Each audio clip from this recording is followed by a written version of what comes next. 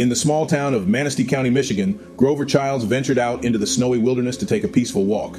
As he trudged through the snow, he stumbled upon something remarkable. A frozen creature, half dog and half man, trapped in the icy blanket that covered the ground. Grover quickly pulled out his camera and took a short video in the snow, capturing the bizarre sight before him. He rushed back to town, his heart pounding in his chest.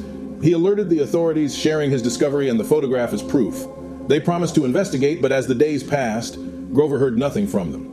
The frozen Dogman creature seemed to be a mystery that no one wanted to solve. Determined to find answers, Grover returned to the spot where he had found the creature. To his surprise, it was gone, leaving only a smooth patch of ice where it once lay. Grover wondered if it had thawed and escaped, or if someone had taken it away.